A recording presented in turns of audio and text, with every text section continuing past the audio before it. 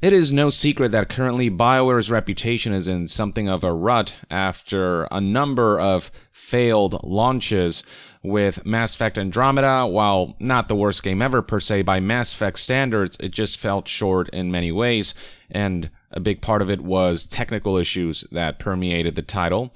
And then there's Anthem, which also faced similar issues. It somehow turned out worse than Mass Effect Andromeda despite being developed by the A-Team, and that game also faced its host of technical issues. And a big contributor to these technical issues is the Frostbite engine, which has become something of a curse for Bioware, as its usage has created a number of issues for a studio that's used to making open-world RPGs and this expansive games that the Frostbite engine was just not meant to handle. That engine was initially designed for Battlefield, and then they essentially had to remake tools from scratch in order to fit RPGs like Dragon Age Inquisition and then Mass Effect Andromeda. And then with Anthem, it was an online game to boot, which complicated things even further. So the Frostbite has just been incredibly detrimental for the studio, which is why I am pleased to see that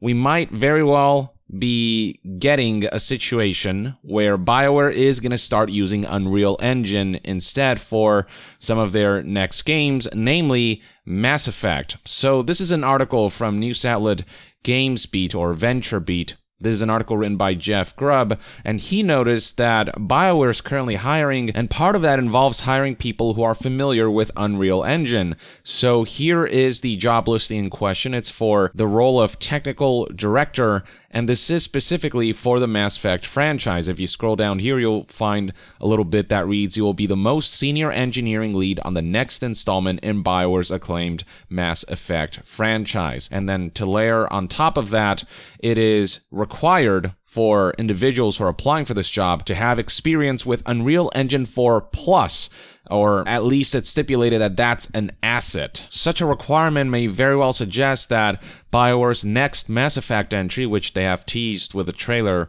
in the not-so-distant past, will be using Unreal Engine for its creation, which, if you ask me, is fantastic news. For those who don't know, the original trilogy of Mass Effect games, which is featured in its entirety in the Legendary Edition, all of that was created using Unreal Engine. I believe it was Unreal Engine 3 that they used way back when.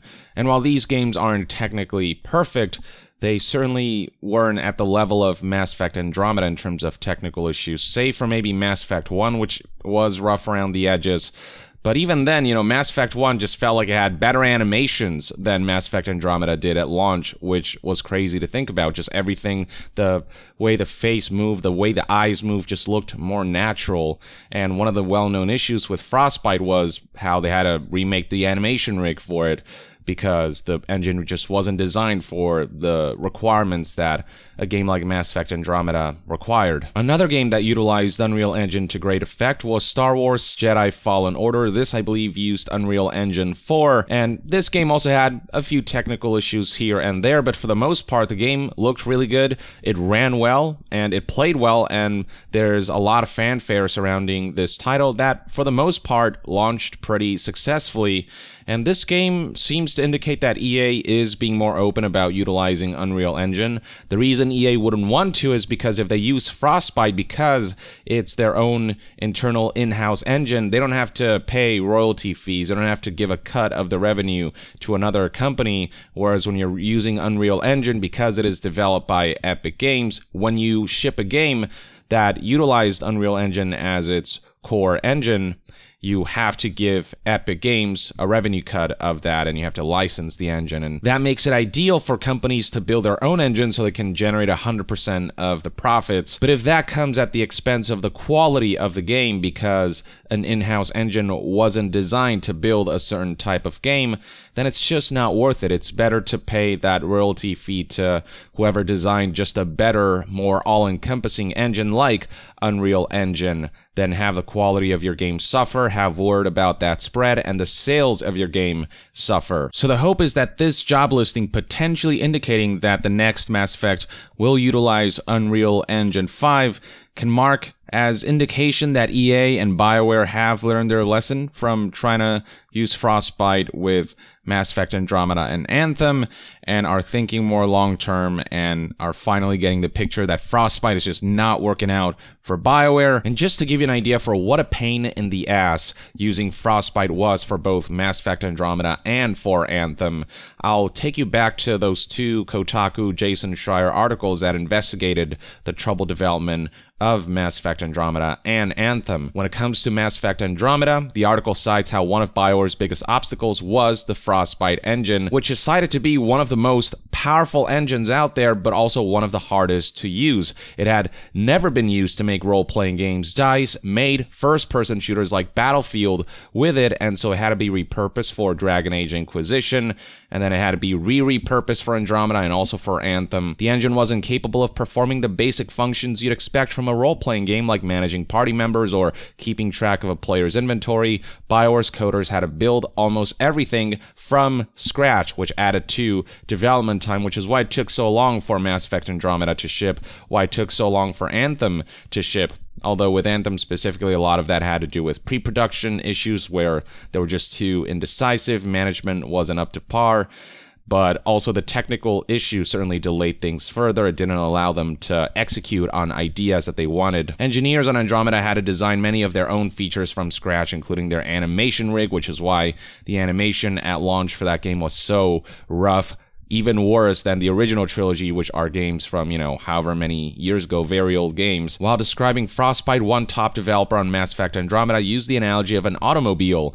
Epic's Unreal Engine, the developer said, is like an SUV, capable of doing lots of things, but unable to go at crazy high speeds. So what this developer is saying is that Unreal Engine is a jack of all trades, but a master of none, though I feel like that notion is getting more antiquated, especially with the release of Unreal Engine 5, whose capabilities look out of this world, and we have seen plenty of Unreal Engine games launch and be launched really effectively in both scale and fidelity, and Unreal Engine is flexible, but also it feels like it can go at high speeds. Maybe not as high speed as an engine specifically designed for a certain type of game, but high speed enough that, it certainly is a better option than Frostbite to make a game like Mass Effect or Anthem, at the very least. And then Unity Engine is described as a compact car, small, weak, and easy to fit any place you'd like. And finally, Frostbite is a sports car. Not even a sports car, a Formula 1 car. When it does something well, it does it extremely well for the purpose that it's intended, but when it doesn't do something, it really doesn't do something. Frostbite is so very specific in its purpose, and it's so good at doing that one thing that outside of that, it's just going to struggle. As one of the developers put it, when you're building something that the engine is not made for, this is where it becomes difficult. Designing the large maps of Andromeda's planets became a struggle on Frostbite. And beyond the scale of the maps being an issue, other struggles included the streaming system, the save system, and various action RPG mechanics that Andromeda needed in order to work. A developer straight up said that it's been painful to work with Frostbite engine, and how the pain started with Dragon Age Inquisition and continued with Mass Effect Andromeda, and that would continue with Anthem. Speaking of Anthem, plenty of complaints about having to use Frostbite to make Anthem in the troubled development of Anthem, reporting by Kotaku and Jason Schreier. A former Bioware employee described Frostbite as being full of razor blades. That's definitely a description you don't want to hear about a game engine, or about anything really. It is emphasized that by using Frostbite, EA would save a whole lot of money in licensing fees, but that ended up backfiring. Instead, what happened was they used Frostbite, they created a game that barely held itself together, that was falling apart at the seams, which culminated in Anthem dying and EA not being able to monetize the game, them losing a whole lot of money from disappointing sales and disappointing monetization. Whereas if they would have used an engine that was capable of supporting a game like Anthem that would have made developers' lives easier, maybe they could have shipped just a much better game and Anthem could have still been alive today. And trying to save money short-term by utilizing Frostbite instead of licensing a third-party engine better suited for a project like Anthem, they ended up achieving the complete opposite by losing a whole lot of money because it all came at the expense of the integrity of the project itself. And then with Anthem came the added layer of having to use Frostbite to build an online-only action game, which Bioware had never done before, which led to a host of new problems for Bioware designers, artists, and programmers. The engine is apparently poorly documented, and a developer was quoted with, "Nobody you actually work with designed it, so you don't know why this thing works the way it does, why this is named the way it is." And the Frostbite engine not supporting or not featuring the elements required to realize Anthem's full ambition led to a lot of features being cut. Throughout those early years in development, the Anthem team realized that many of the ideas it originally conceived would be difficult, if not impossible, to create on Frostbite. So they had these cool ideas, but they just couldn't execute because the technology didn't allow for it, because they were confined to Frostbite, an engine that was meant for something very specific, and for it to do more, it would just require so much retooling, redoing, building from scratch. And so they started cutting back on key elements like environmental and survival features that they devised for Anthem. And then further down the article, even today, Bioware developers say Frostbite can make their jobs exponentially more difficult.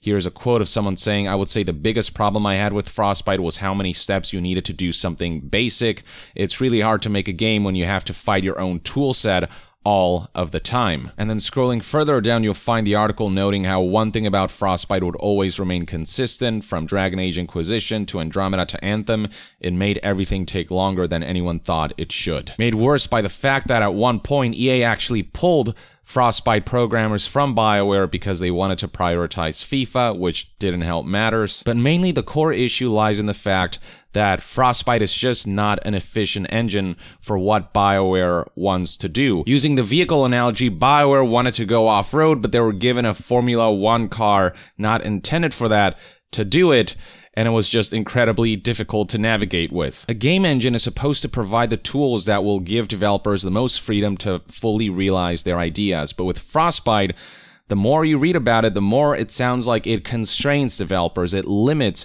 developers' capabilities to realize the full vision of a full-scale RPG like Mass Effect Andromeda, or a full-scale action RPG like Anthem, an online action RPG.